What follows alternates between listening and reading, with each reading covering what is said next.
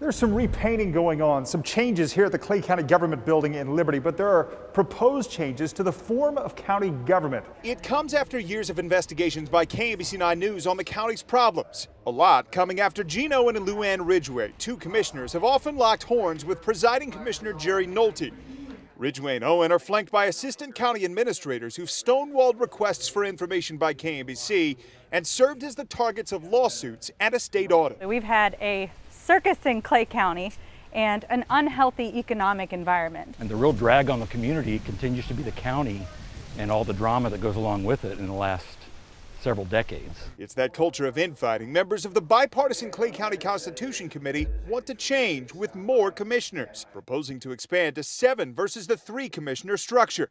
They'd be nonpartisan, and a county administrator would appoint several county office holders like treasurer and recorder of deeds, taking the pick away from voters.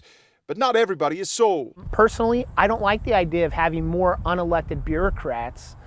Those are the ones who are causing problems for us right now. The chief petitioner of the Clay County State Audit says taking away power from voters to elect office holders like the clerk and treasurer, for instance, would not serve citizens well. The treasurer, the clerk, they provide an independent check on the county commission. But those in support say more commissioners gives more control over who's in charge. So with the hiring process, your commissioner can have a say in that, and you can talk to your commissioner, who is your policymaker. The vote will most likely be close on changes that could go into effect over the next couple of years. Matt Fleener, KMBC 9 News.